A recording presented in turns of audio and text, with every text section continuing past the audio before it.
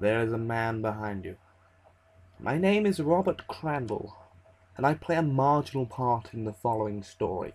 I am attempting to post on this site for scary stories on behalf of the author, my friend Jonathan Talley. John is currently serving a prison sentence for manslaughter. I hope that seeing this published in a public forum will help ease his mind. His mental state had deteriorated considerably, as you'll see. I am not a superstitious person, so I have no trouble seeing it as a hallucination of a mentally disturbed individual. If you are superstitious, I recommend not reading it. So here it is, reproduced word for word from John's letters he wrote while in solitary confinement. He has pleaded repeatedly, almost desperately, to post it on some internet site where it will be read. As of last week, he has been threatening to kill himself if he is not able to see it published on the web. For the record, I did not do what John accused me of at the beginning of the story. To John, you will see this soon, and I hope it brings you some measure of relief. I should tell you now, dear reader, I am writing this story from prison, solitary confinement. I have been in solitary confinement for a few days now, and it is for the best. I only hope that this reaches as many people as possible. These are the events that happened to me leading up to the murder and my incarceration. Whether you believe me or not is your business, but it is the truth. This is New York City. I'm getting back home late at night after a fine evening of friends and drinking. It started to rain really heavily, but luckily I made it into the subway station. So I go down into the subway station, I get into the car, it's empty. One stop later, one person gets on and sits in the middle of the car on my side. A young guy, early 20s. He is sitting with strangely straight posture, staring at nothing, head slightly tilted, a kind of wild look in his hair and eyes, like he hasn't slept in a long time. I put my earbuds in to listen to the music on my phone. Led Zeppelin, nice. 2 or 3 stops later, I happened to glance up and notice strangely that the distance between the guy and myself seemed to have lessened.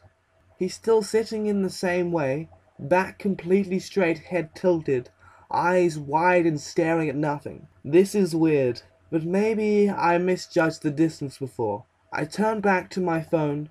1 stop later, I look up and he is 3 seats away from me.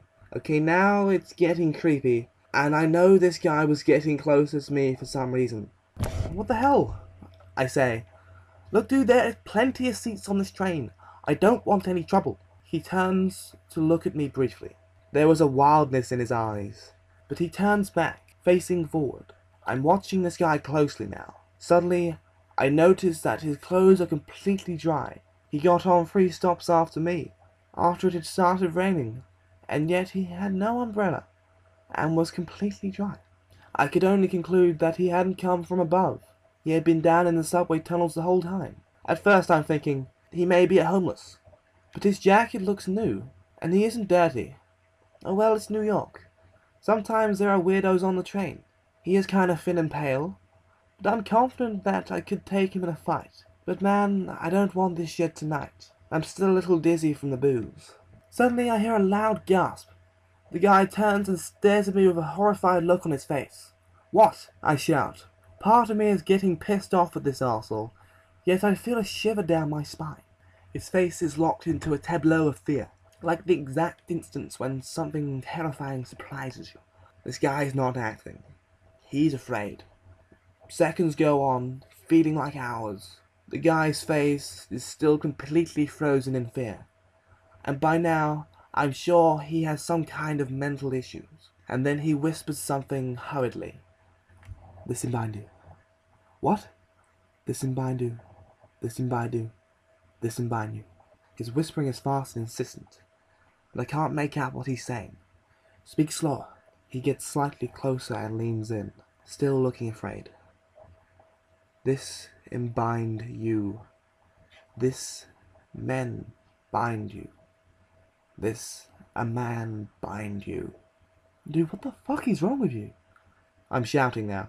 He grabs me by the shoulders. and my body shakes from an adrenaline rush. "There is a man behind you."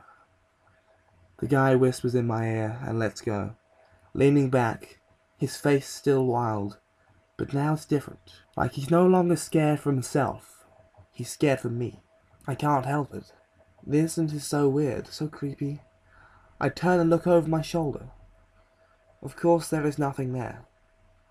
And then I turn back, seeing nothing. The guy is gone, completely. There is no one in the subway car but me. I am utterly alone. Somehow, in the time I looked back, the guy must have ran into the next car. I hurry over and look, but all I see are two elderly ladies who give me a weird look. Shivering, I sit down and think. Now, dear reader, I'm a logical man. I'm not religious. I really need to see something to believe it. I don't believe in the supernatural. In fact, I'm sure most supernatural incidents have perfectly logical explanations based in reality, even if they have not been yet discovered. The problem is that people want to believe, and so they do. There is only one logical explanation for the vanishing wild-eyed person. Someone spiked my drink. It was a hallucination. Had to be. So as soon as I get out of the subway and above ground, I call my friend Rob on the phone. He was at the bar with me, and he's been known to be a joker. I wouldn't have put it past him to slip me something. "Dude, Rob, what the fuck?" I say as he answers the phone. Rob pretends like he's had no idea what's going on. "You give me some acid shit? I was fucking hallucinating all the way back home. John, man, I really have no idea what you're talking about, I swear." Finally, I consider the possibility that he's telling the truth. There were other people at the bar that night. "Fine, man, but I find out you're fucking with me, I'm gonna kill you." And I hang up. I call everyone I knew who had been at the bar that evening. Finally, I call Dave. Of course, same old deny. "Are you sure, dude? I trust you, but I don't trust everyone else." "What about, what's her name? Jesse's girlfriend? She was there by herself, which was weird. Maybe they just broke up and she was looking to date rape some guy like me by slipping LSD into their drink." No luck. No one poisoned my drink. And there was no reason to suspect anybody did. Yet what explanation was there for a disappearing crazy guy? For the next few days, I didn't think anything of it. Life slowly got back to normal. I didn't really think of the creepy incident on the train. I hung out with friends, drank at some bars. I was even able to take the subway without remembering what happened just a few days prior. And then the weird stuff started happening. Just a light brush against my body here, a soft whisper there, occasional breath. It is like someone's behind me. But when I turned to look, there was no one there. There was no one. Each time it happens, I was reminded of the subway man's declaration. There is a man behind you. A few days later, I'm walking home after buying some cigarettes. I not only feel a breath, but I hear it, directly behind me. Like someone's face is only a few inches away from my neck. My arms jerk backwards, expecting to push away some horrible creeper. But I only find thin air, and I whirl around to face an empty street. Terrified, I run straight home and get right into bed, too scared to think about showering or brushing my teeth. Thankfully, the feeling is gone. I'm lying face up, and the mattress feels soft and safe against my back. I don't dare turn on my side or back, for fear that the man will come back, hovering over me like some ghastly, evil apparition you always see in horror movies. For a few weeks after, nothing happened, and I started to feel better. Annoyingly, I became the butt of some jokes, people thinking I'm doing acid again. I keep telling people I don't do that shit anymore, but I took the stuff years and years ago, but only a couple of times. And there is no way it's a fucking flashback. People ask me so many times that it pisses me off. No one came forward saying they drugged my drink. So I assume it was some desperate lonely girl in the bar, hoping I'd become woozy and she'd be able to swoop in and save me. Bitch. But then, I began getting this weird feeling that someone was watching me. Behind me, just staring at me. A man behind me. I would be walking down the streets and swear that the man was following me. only to turn back and see nothing. The worst of these incidents was in a restaurant with my date, Julie. Immediately after sitting down, I get that feeling again. I sense him staring at the table behind me and feel his eyes burning holes in the back of my head. The man is here, in the restaurant, watching me with that cold, obsessive stare, that terrifying expression, a half grin, a half growl. He has bloodshot eyes, wide open and staring, and crazy, untamed white hair. He is wearing a disheveled vintage wool coat. Don't ask me how I know this. For some reason I just do. Julie starts complaining how I keep turning backwards, and she wonders aloud why she isn't entertaining enough to keep my attention. Finally I whisper to her, "There is someone watching me, some man, behind me, staring at me. Do you see him?" And she frowns at me and looks over my shoulder behind me. Looks directly into what I'm sure is the man's face. That horrible face. I nearly expect her to scream out in terror. Instead, I don't see anything. She looks at me strangely. She thinks I'm crazy, and maybe I am, but I know the man's there. After this night, Julie never called or sent me another message. Bitch. Up to this point, I had thankfully never encountered this man in my apartment. It had always been on the streets or in some public place. I began to avoid leaving my apartment, and gave me some small measure of respite. I took off from work and went for days without leaving my apartment, and those blissful days, I never felt the man's presence. I began telling everyone that I was sick as an excuse to stay in the apartment. If people asked to stop by, I obliged but pretended to have a cough or a runny nose. Dear reader, everyone has a weakness, some trait that becomes his or her undoing. The one thing that friends and foes alike know and can use to their advantage. For me, this weakness is beautiful women, hot chicks. I am smitten always. I'm not terribly ugly, and I have good hygiene and a decent paying job, and I try not to be an asshole, so I've done relatively well in the dating game. But I am currently single, and most of my friends know this. So my friend Jimmy sends me a text and a picture. "Arsehole, I won't forgive you for this." The text reads, "Dude, this hot girl wants to meet you." The picture, sure enough, is a smoking hot Italian chick, college age, my absolute fave. I text back, she wants to meet me or she wants to fuck me. "Keep it in your pants, dude." She said meet, but maybe more, I dunno. I sent her your picture and she seems really into you. Okay, sounds good. Where should I meet her? Come to my party, you're both invited. 7 p.m. tonight, my place. As it turns out, there is no fucking girl. Jimmy took the pic from some dating site and baited me into coming to his lame-ass house party in Queens. He tells me everyone has been asking why I've been so antisocial lately, but I'm too pissed off to care. I just want to go home.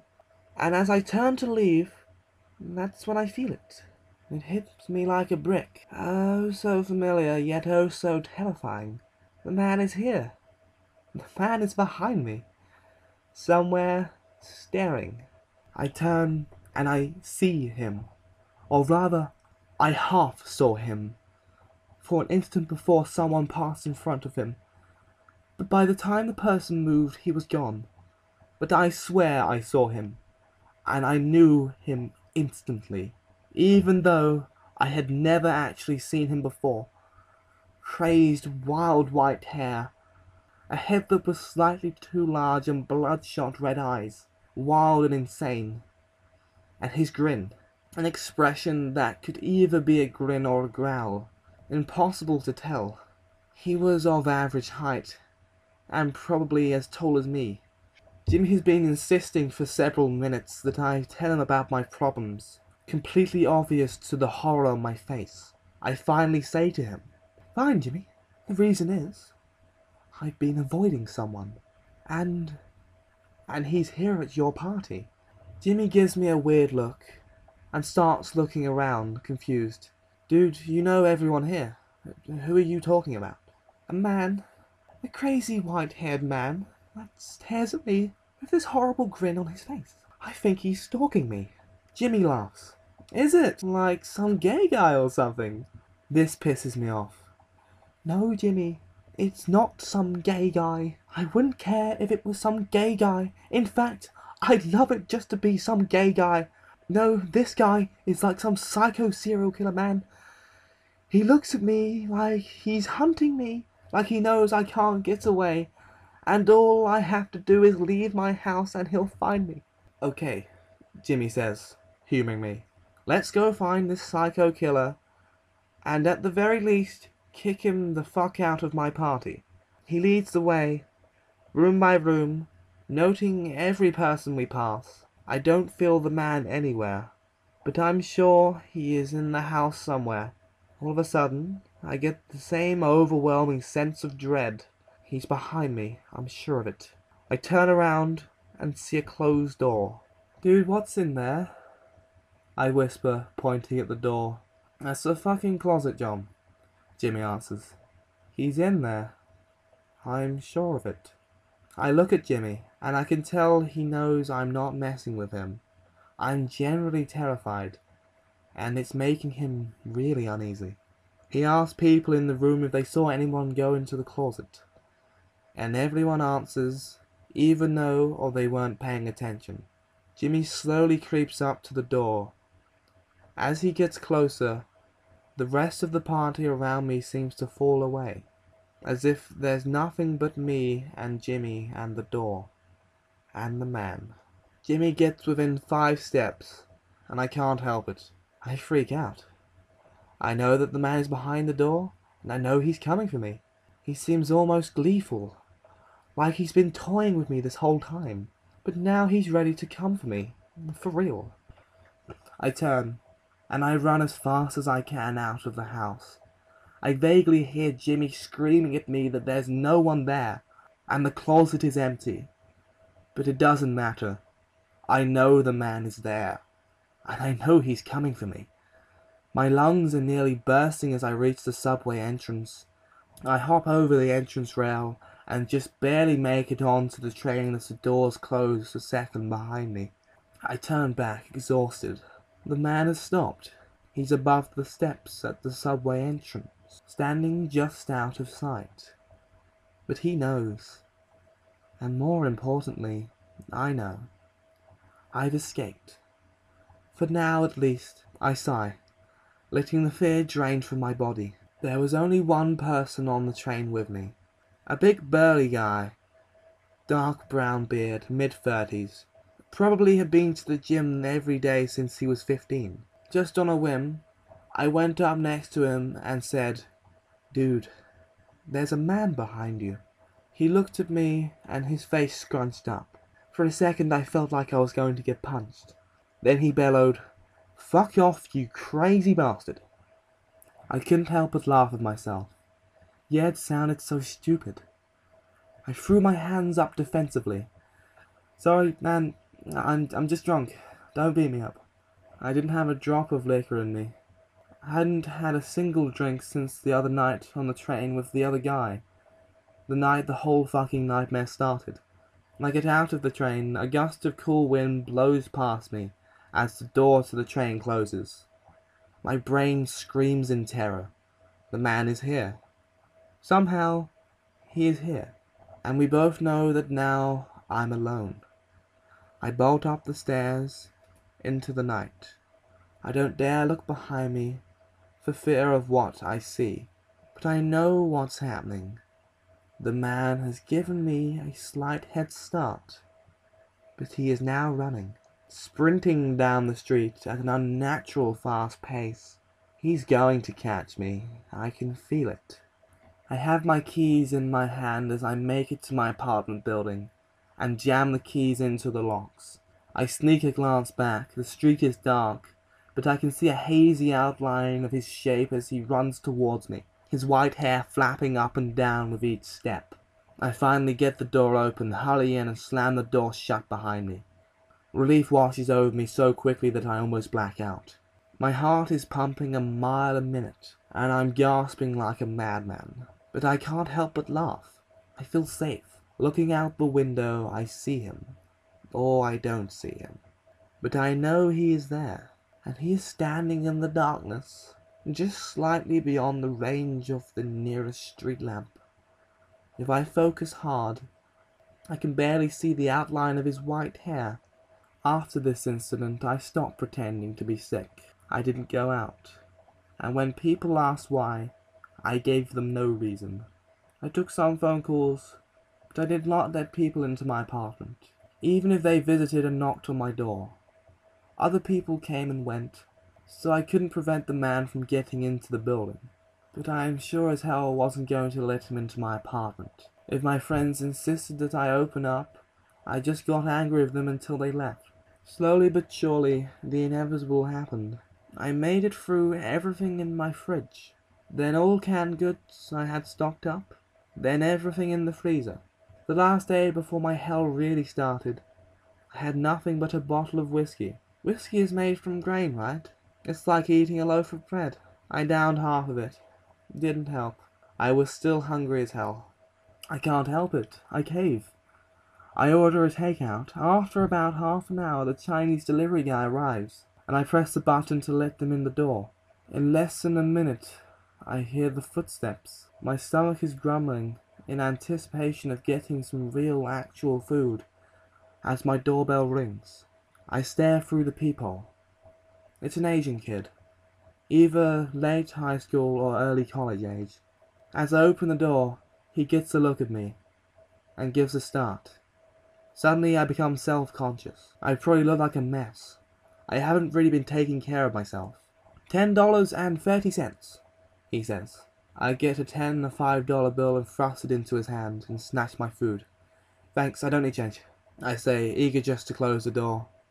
Thanks, mister, the kid says, smiling, and I smile back briefly and start to close the door. But then, just before it closes completely, I notice it. His smile, his grin, his growl. The man. He's the man. I stare out the peephole, and my breath catches in my throat. There is no one there. I look down and stare at my open hands. There is no food. Suddenly, my apartment is chilly.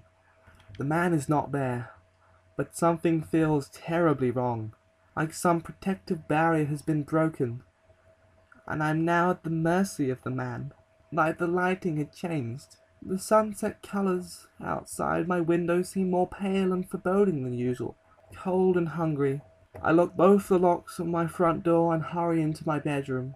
Under my covers, I sigh as a feeling of safety returns. I try and reassure myself. Even if the young delivery guy was the horrible man, he is still outside. My sleep that evening is dreamless, but I still wake up with a start, drenched in cold sweat. It is completely dark outside. I look at my clock. It's 4:17 a.m., and my bladder is completely full, like a tight water balloon that could burst at any moment. When I can't stand it any longer, I leap out of the covers and hurry into the bathroom. I start peeing, and it is the most glorious pee I've ever had in my life. I stand there for nearly a minute, even after I finished, sighing with relief. Finally, I wash my hands, deciding I'd go back to bed. Screw the fact that I hadn't eaten anything today. I'm feeling slightly nauseous, and realize it's because I'm hungover from the whiskey.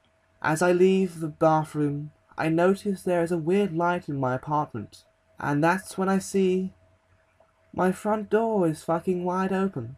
With a strangled yell, I rush over and slam it shut with ferocity that surprises even me. It's no use. He's here. The man is here. He is behind me. I turn on the light, but the man is nowhere. He is behind me no matter where I turn.